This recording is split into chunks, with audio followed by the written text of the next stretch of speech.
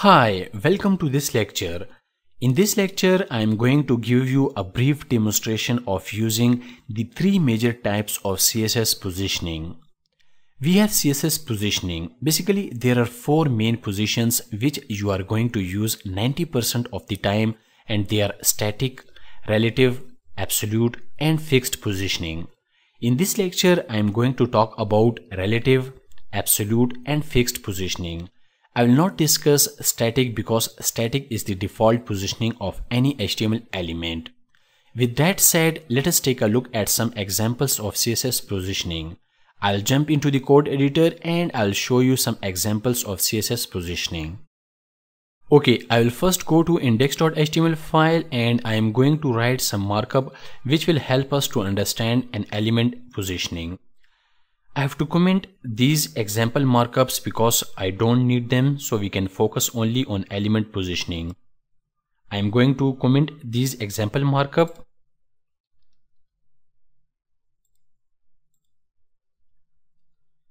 By this way, they will be ignored by the browser. To understand element positioning, I am going to write some new markup, and the markup is basically I want to create two boxes, and I can create boxes with the help of HTML div element. I am going to write div with opening and closing tags, and I am going to assign an ID to this div.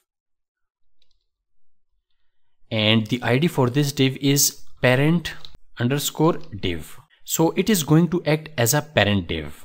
Inside this parent div, I am going to add another div, or you can say child div. And I'm also going to assign an ID to this child div. And the ID is child_div. And I'm going to leave it empty. Okay, I have this simple HTML document and I have one div inside another div. I have child div inside of its parent div. Okay, I'm going to hide the sidebar and I'm going to resize the code editor, and I'm going to open this index.html file in live preview mode. So I will click on this live preview icon. By this way, we can see both code editor and browser side by side. Plus, we can see the live preview of changes inside web browser. Okay.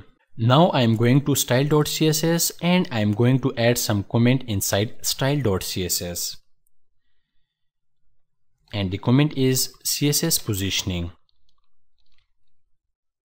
Now I am going to specify some width and height to these two divs which we just added to this index.html file, so it will look like boxes. Okay, let us do it. I am going to select the parent div, and the ID of parent div is parent_div. By now you are familiar how to assign an ID to an element and how to select and apply CSS to an element using ID inside CSS. I want to specify some width and height to this parent div so I can see it like box. I am going to specify the width, and the width is 400 pixels. And I'm going to specify the height, and the height is also 400 pixels. And I'm going to set the background color, and the background color is red. Okay, now we have this div which is actually parent div, and you can see the live preview inside the web browser. After that, I am going to specify width and height for this child div which is inside the parent div. I am going to select the child div, and the ID value for that child div is child_div. And I am going to specify width, height, and background color for this child div too. I will copy the CSS and I will duplicate them for this child div. For child div, I want the width 200 pixels, height also 200 pixels, and the background color should be pink. And here is how it looks on the web page. We have this pink div which is the child div, and red div which is the parent div. and we are going to position this pink div, the child div, in different places on the web page using CSS positioning. Before I position the child div, I want to create some external space for this parent div, and you know how to create the external space for an element. For external spacing, we use CSS margin property, and I'm going to specify the top and bottom margin 100 pixels and left and right auto.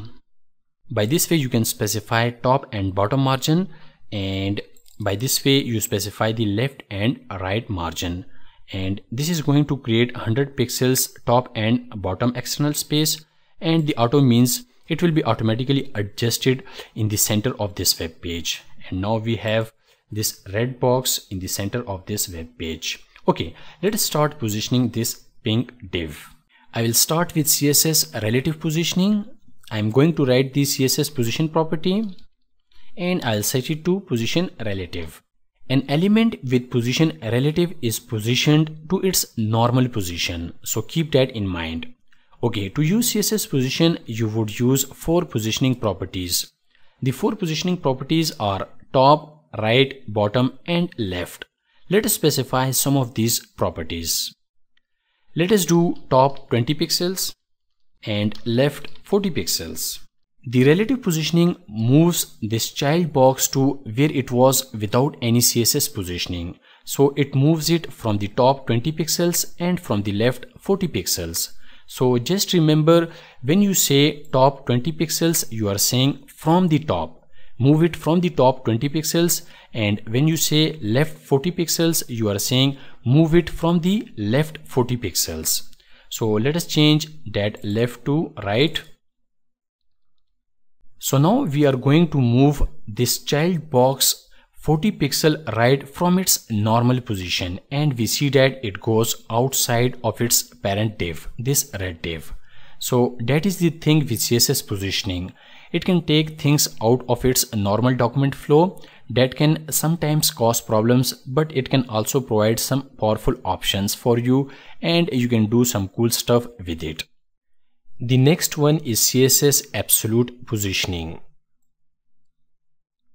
Now I am going to set the position for this child element to absolute. I am going to specify the position value, and this time the position value is absolute. And let us do top 20 pixels and left 40 pixels again. So when I use absolute positioning, it positions this child div on the HTML page. I mean on your page from the top 20 pixels and from the left 40 pixels. Let us change that left to right. And we can see that it is positioned on this web page.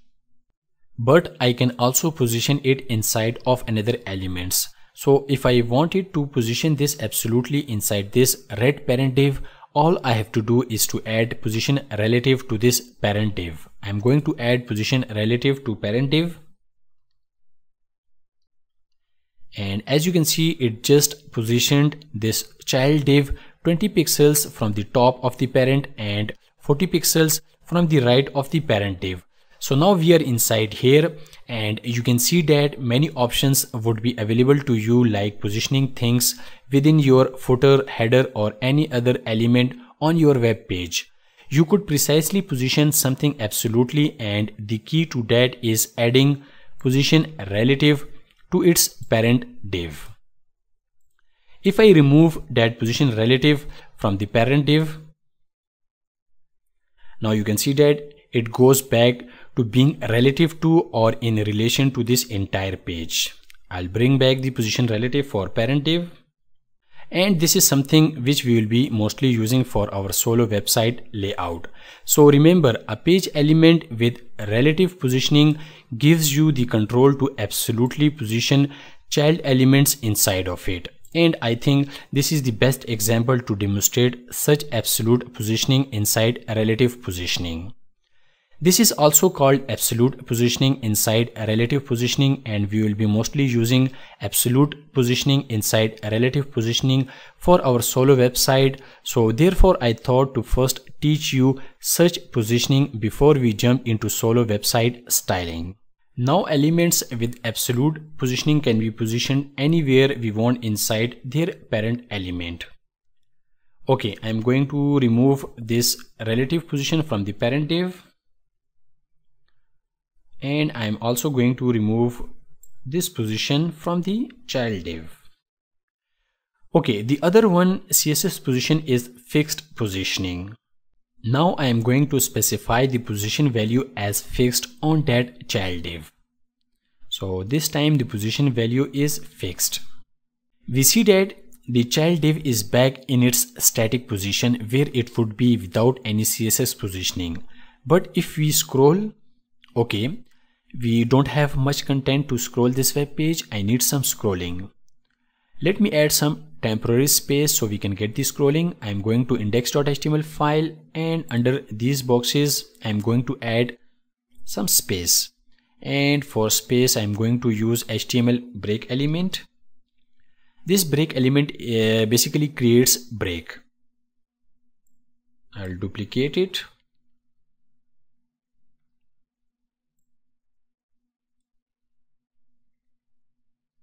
Okay, now we can see the scrolling for this web page. I'll go to style.css and I'll be back to the point for fixed positioning. We have this child element which is position fixed, and if we scroll it stays fixed in that location. So when we are talking about fixed positioning, we are talking about in relation to the browser window. Let me add some directional values for this fixed positioning. Let us do top 0 and left 0.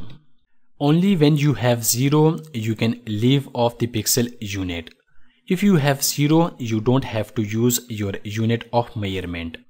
Okay, we see that we have positioned this child div 0 from the left and 0 from the top. So that is also something important which we will be using for our solo website. Like we will be making top fixed navigation and fixed background images for our solo website. Okay, I'm going to change that top to bottom, and you can see that the child div is in the bottom of browser window. So that is the difference. Fixed is in relation to the browser window, absolute is on the page or inside its parent, and relative is relative to its position, I mean normal place in document flow. I hope that was helpful. If you have any questions, please ask. That was all about CSS positioning, and I'm going to clean my style.css because we don't need the CSS, and I'm going to remove these boxes and extra space. And I'm going to uncomment these HTML markup.